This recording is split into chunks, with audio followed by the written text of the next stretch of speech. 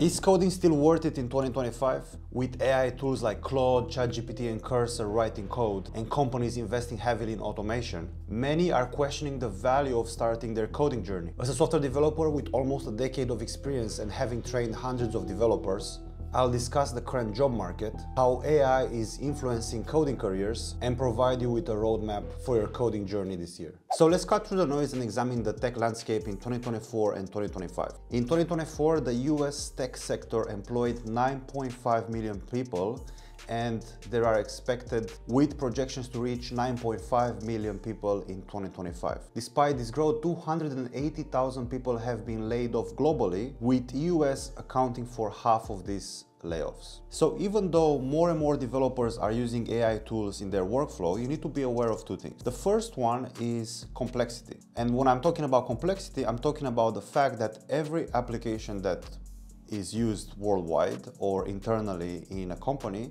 is becoming more and more complex. The way I see an application is like a living organism, or more likely like a painting. A painting is never done. It's just the artist that decides to finish the painting. What I mean by that is the fact that a lot of applications have been built already. There is a huge demand to increase what these applications can do, the scope of this application. More and more developers will be needed to work on this application. Now let's look at the real impact of AI. So a lot of people are making the point of AI completely automating the job of a software developer. And in my opinion, if that is to happen, then every other job that requires a computer is gonna be automated. If that is the case, then we'll have other problems to deal with than writing code. So far, we had man versus man in a competition. And right now we are getting into the era of man and machine versus man and machine. AI is an enhancer. If we get to the point where we have machine versus machine, then everything we know about capitalism is gonna be gone.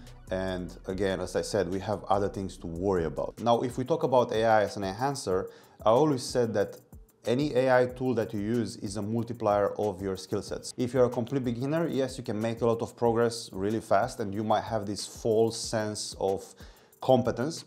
But as soon as you start to build something that is supposed to solve a problem from the real world, you start to have problems. The problem with the fact that you have problems is that you cannot really define what the problem is. You don't really know exactly what you're dealing with because you are lacking experience, because you are lacking understanding, and you are lacking skills. Even though AI might make you really good really fast as a beginner, you will start to realize that you actually need a solid foundation, because again, if AI is a multiplier, you want to get your skill level as far as possible or as close as possible to 10 out of 10, because if you get to that 10 out of 10, then you can use these AI tools to their full power and you won't feel this false sense of competency, if that makes sense. You'll actually be competent. And another shift that I see coming in 2025 and beyond this year is that there will be a lot of need for developers that can integrate these AI APIs into existing applications. A lot of companies are trying to stay competitive and relevant by integrating these AI tools in their existing software. So what does this mean to you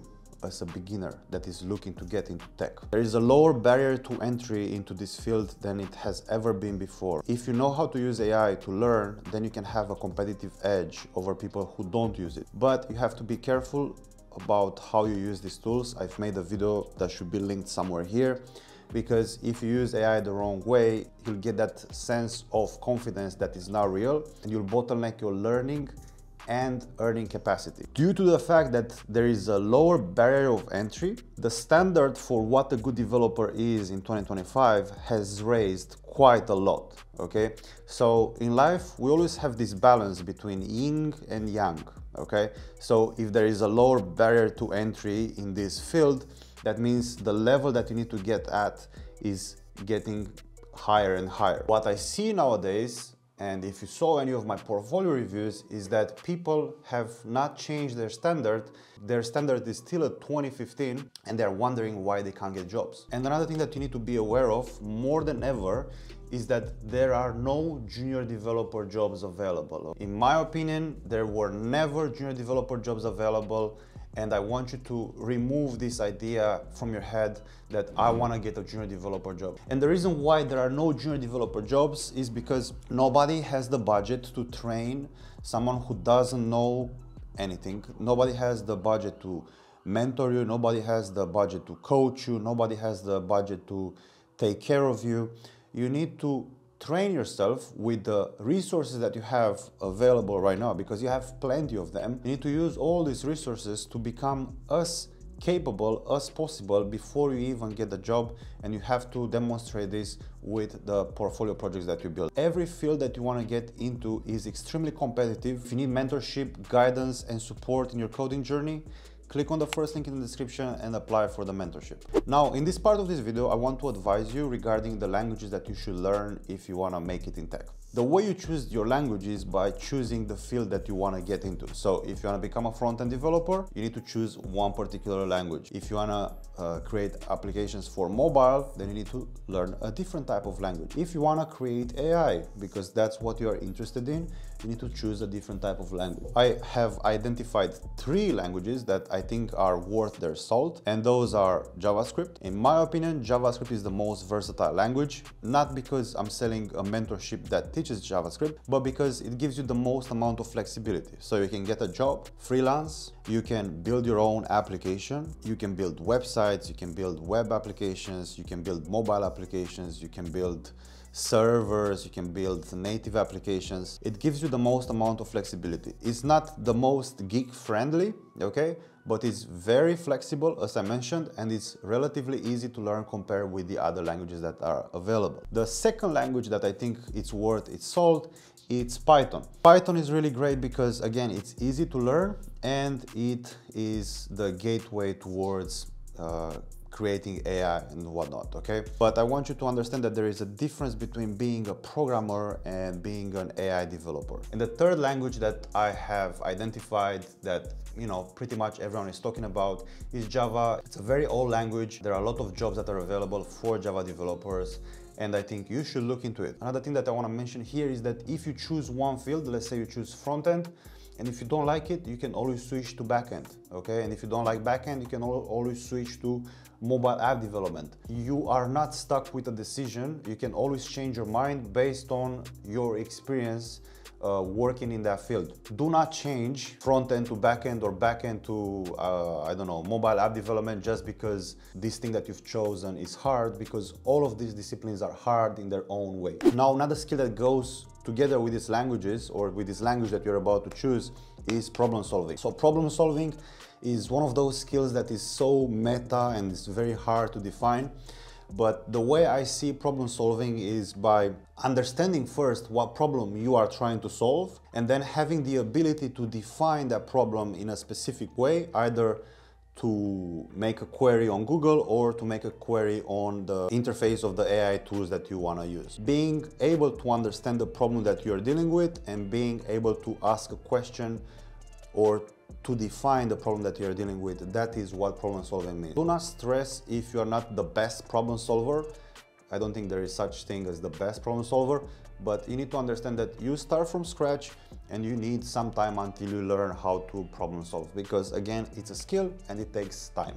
Now, if you want to stay relevant in 2025 as a developer, especially as a junior developer, here's what I would do. Start building real world applications. All of you, including myself and including my students, start with building, you know, the classic applications. If you want to become a front-end developer, you know what I'm talking about. So we have the calculator, we have the weather app, we have the Pokemon search thing. Those applications are totally fine if you're a beginner, because you need to learn your skills, right? You need to understand what you're doing.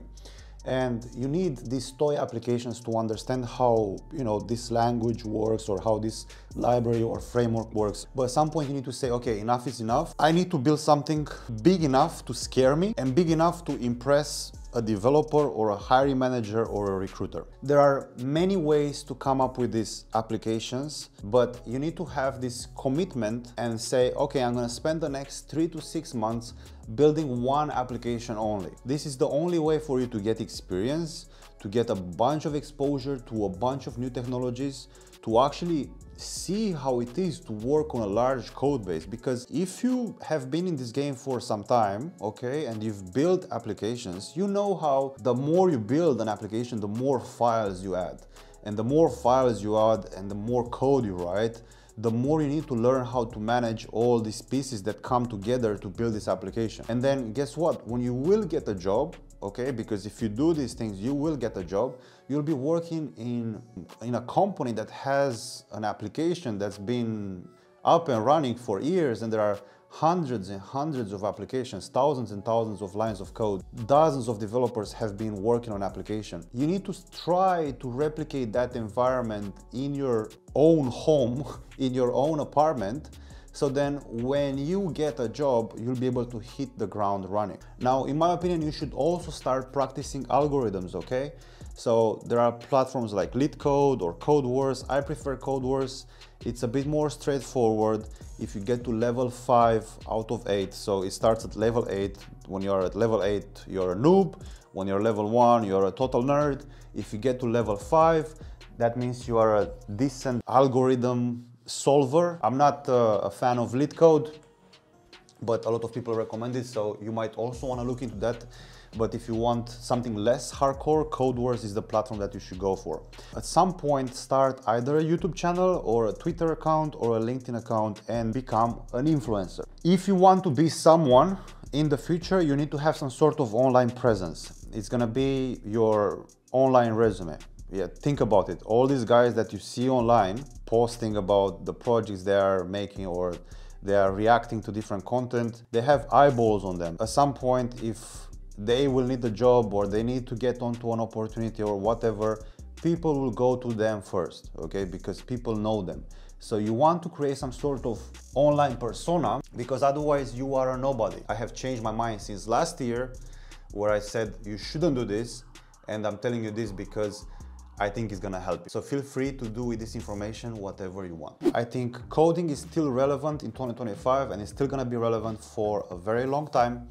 I think this job is gonna change, and I think only the creme de la creme is gonna be rewarded. So I think in the future, maybe in the next 2-3 years, we won't see any more lower paying jobs like under $200,000 if you're in the US, but I think we'll see more people that are making $500,000 per year or more, but these people will have more responsibilities than ever. My advice to you is to stay sharp, be trained as much as possible on whatever field you're choosing. Try to be the top dog, try to be known by everybody, especially if you follow my advice of becoming an influencer and someone that is important in your field. You don't need to say like, hey guys, this is my TikTok. These are 3 tips to be a better developer. You don't need to do that. Of course, you don't have to do that. You can find your own voice and your own way of saying things. But if you follow this advice, I know you'll be making a lot of money. You can make whatever you want these days. There are more opportunities than ever. We are living in the best time of humanity if you really think about it. When you're beginning your journey right now, it doesn't seem like that. It seems like there is a lot of fear mongering, and I get it. I don't want to be in your shoes because I know how it used to be for me, and now it seems like it's even worse. But if you look at the tech landscape with a clear mind, you can see that there are more opportunities than ever. Maybe these opportunities don't look the same as they used to look like 4 years ago, but opportunities are there, and you have to be smart enough to figure out how to get these opportunities and make the most of what you have right now. So I hope you enjoyed this video. If you wanna learn how to get a remote developer job, click on this video either here or here. Let me know what you think in the comments. Peace out.